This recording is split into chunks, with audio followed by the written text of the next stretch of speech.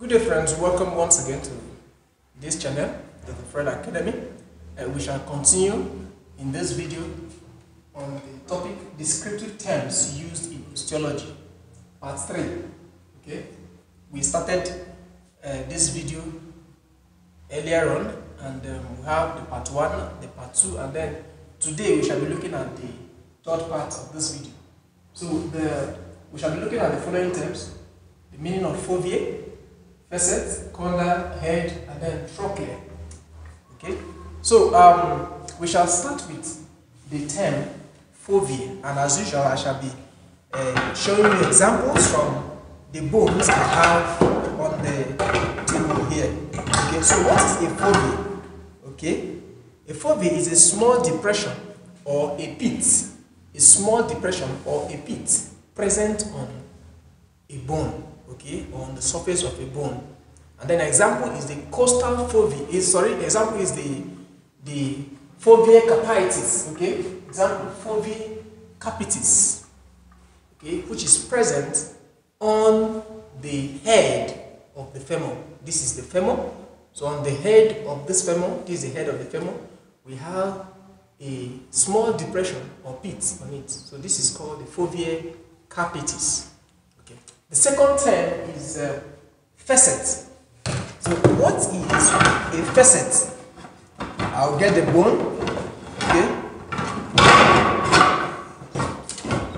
A facet is a small articular surface, okay, of a bone or present on a bone. A small articular surface. An example we have is the costal facet.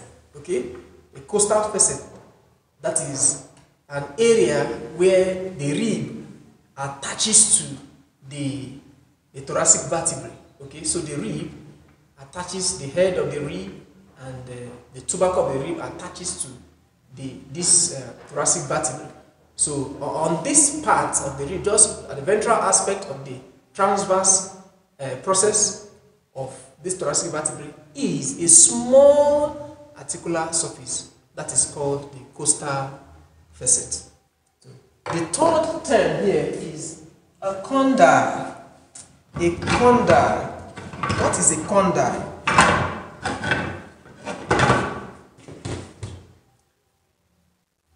A condyle is a cylindrical articular projection.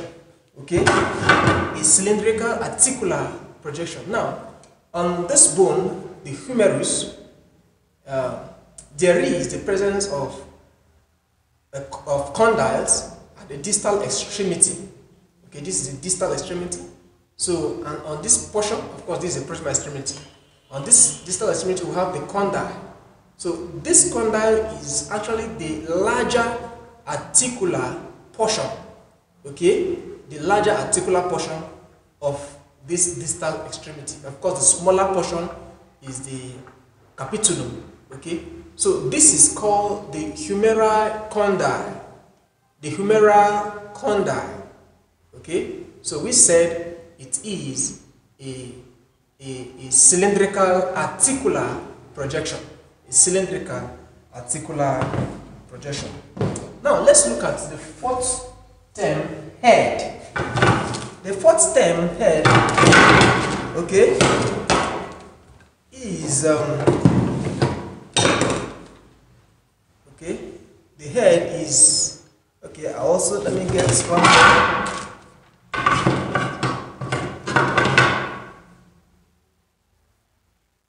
The head is this is the femur. Okay, the femur has a head. Okay, even the humerus also has a head. You see both of them. Okay, here's the humerus. It has a head. This is the femur.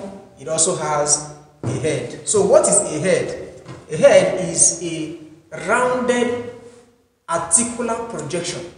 Okay, it's a rounded articular projection. You see, it is rounded. The head is a rounded articular projection. So you find that on the head of the femur. You also find that on the head of the humerus. Okay? Now, the final one is the trochlear. The trochlear. What is a trochlear. Trochlear is a pulley-like articular projection. Okay?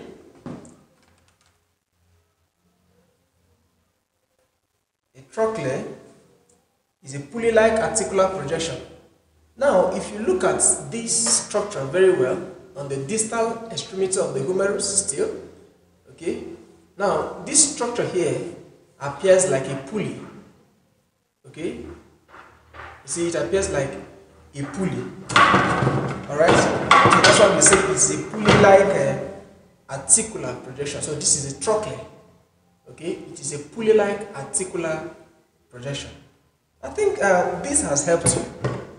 Thank you very much for watching this video, and as usual, I would advise that you subscribe to the channel, Dr. Fred's Academy. Drop your comments when necessary. If you have questions, you can drop your comments, and don't forget to click on the notification bell icon when you have subscribed. Thank you very much.